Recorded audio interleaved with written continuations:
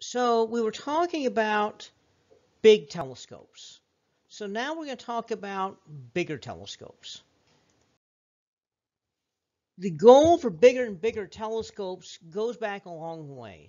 Astronomers for a long time had been, realizing you need bigger telescopes to see things, but a lot of the European astronomers were fairly content with the telescopes that they had and making the discoveries that they were making. It was really the Americans, in particular George Ellery Hale, that was really pushing really big telescopes. And that set the stage for even bigger telescopes. And so even bigger telescopes were built, and the Americans started ending up leading with the telescopes, particularly when they got around to the Palomar telescope. Mount Palomar telescope, and then eventually the Russians, the Soviet Union wanted to do something even bigger, but their telescope didn't really work quite as well as the Palomar telescope. So even though their telescope was slightly larger, most astronomers still regarded the telescope at Mount Palomar to be the premier instrument. In fact, Palomar is still a spectacular instrument. But the problem is they wanted something bigger. And they were reaching the limit as to how big a telescope could get, at least with the technology at the time. And so they started thinking about it and said, well, the problem is that we've got this telescope and the light from the mirror is focusing all up to another mirror and then directed somewhere. And so they got to wondering, would it be possible to use multiple mirrors focusing light all to the same spot? And so what would you call such a thing? Well, in the typical way astronomers name a telescope with multiple mirrors, we name things very boringly. Okay, it's called the multiple mirror telescope. And so here we have 6 mirrors that all focus light all to the same spot in the middle. And so this telescope was built as a test bed. It wasn't the final product. It was the test bed to indicate that this technology would actually work. And it did. Now, the multiple mirror telescope had various issues with it, but it did prove that this basic idea that multiple mirrors could be focused together would work. Now, you could tilt the telescope, and then if the temperature changed and it expanded, or if gravity sagged on it, or something happened to make it go out of focus a little bit, then you can fix that. And so by adjusting each of these little mirrors slightly. Well, that eventually morphed into the Keck telescope. This is at Mauna Kea in Hawaii, and there's 2 of these identical Keck telescopes, and we call them Keck 1 and Keck 2.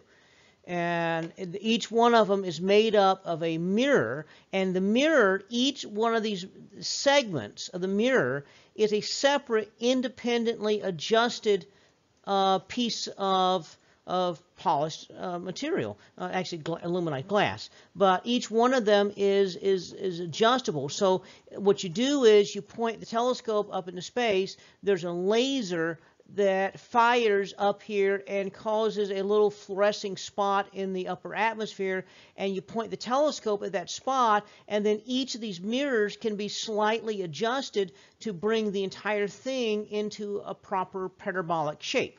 And so now you can focus it by adjusting the mirror. And so now you can build much bigger telescopes. In fact, each of these mirrors is itself about 7 or 8 feet across. So this is a huge instrument right here. And so that's the Keck telescope in Hawaii. Well, not to be outdone, they realized you could do even better. Okay. The problem was going bigger because the Keck telescope, Keck 1 and Keck 2, were amazingly expensive. And so an interesting thing happened, and that is in Texas, we got money, University of Chicago and Texas together, got money to build a telescope. It's called the Hobby-Eberly telescope, after Bill Hobby, Lieutenant Governor of Texas, helped to get it. And the way that it works is it just points in one direction in space. Instead of pointing in all different directions, the way that other telescopes do, it points up in one direction. You can turn in azimuth, but it's always fixed in altitude. It's always the same angle.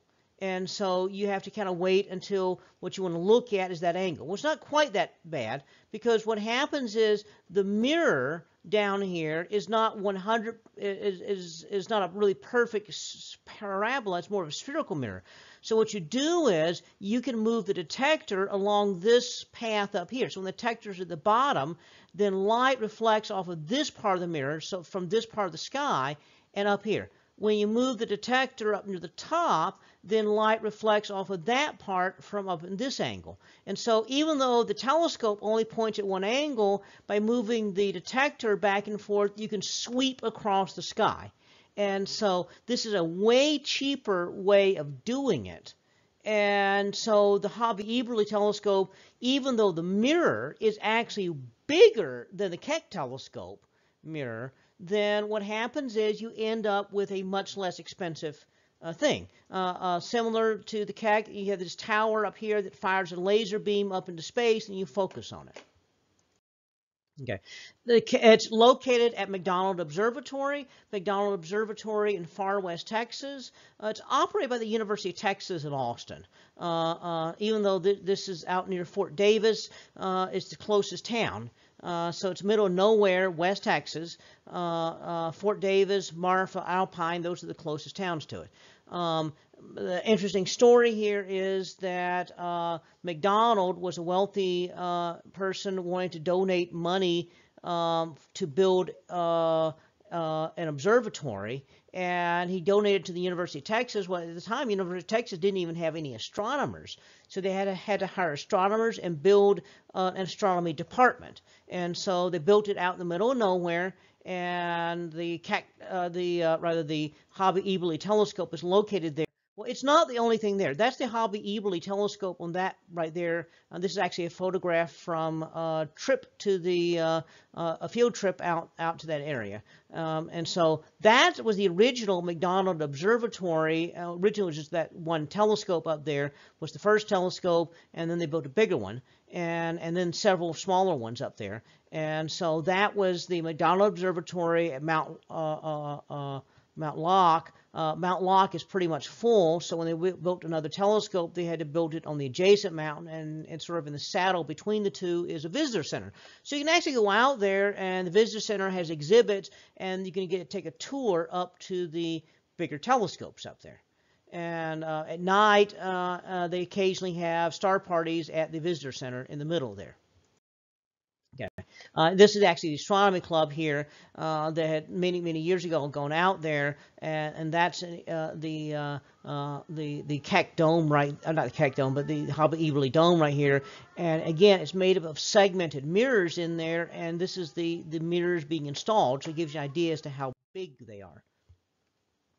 Not to be outdone, since the Hobby-Eberly is only in the northern hemisphere, they wanted something similar in the southern hemisphere.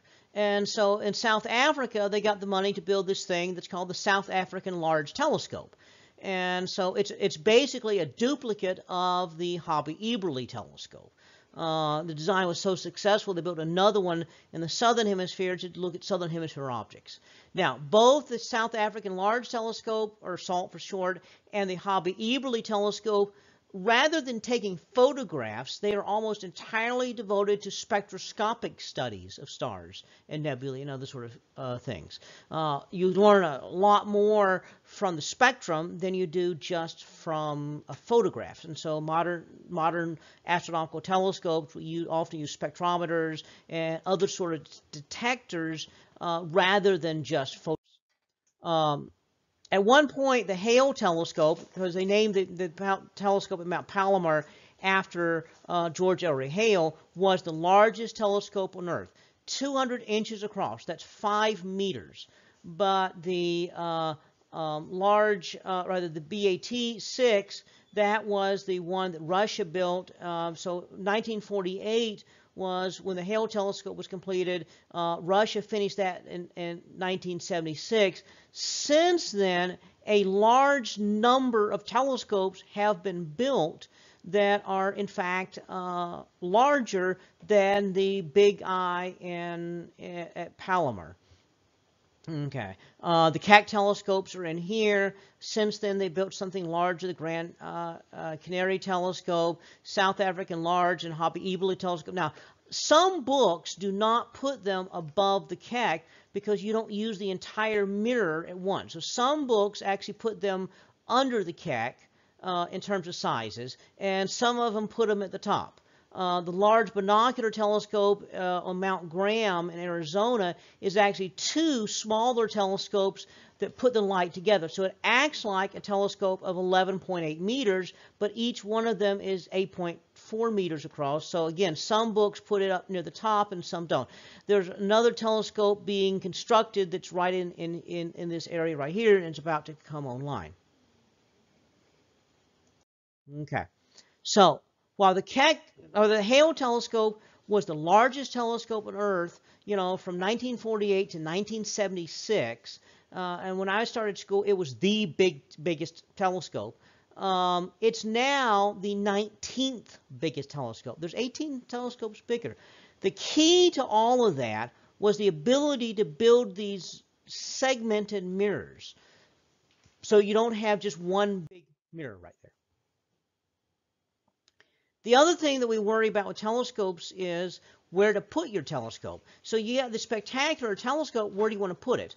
One of the problems you remember from atmospheric windows is infrared light makes it almost to the ground, but not all the way.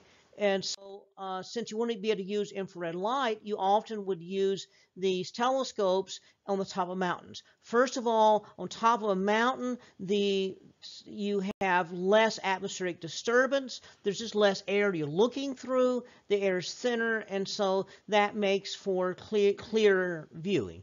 And some of the infrared makes it down here, and a lot more of it makes it here than makes it all the way to sea level. And so you can use the near infrared to expand the range of wavelength you're looking at. So that previous was Cerro Tololo. That was actually a National Science Foundation, so North American Observatory. It was in Chile, okay, to get the southern skies. In North America, we have the Kitt Peak National Observatory, which is located near Tucson, where we have the McMath Solar Telescope. So you would have a mirror up here, catches sunlight, directs it down to an observing facility underground down there.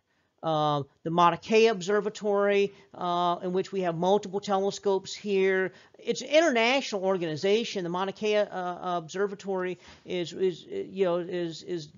obviously American because it's in Hawaii, but you have other countries that are putting things here because the sky is absolutely pristine and clear. It's one of the best places on Earth to build a telescope.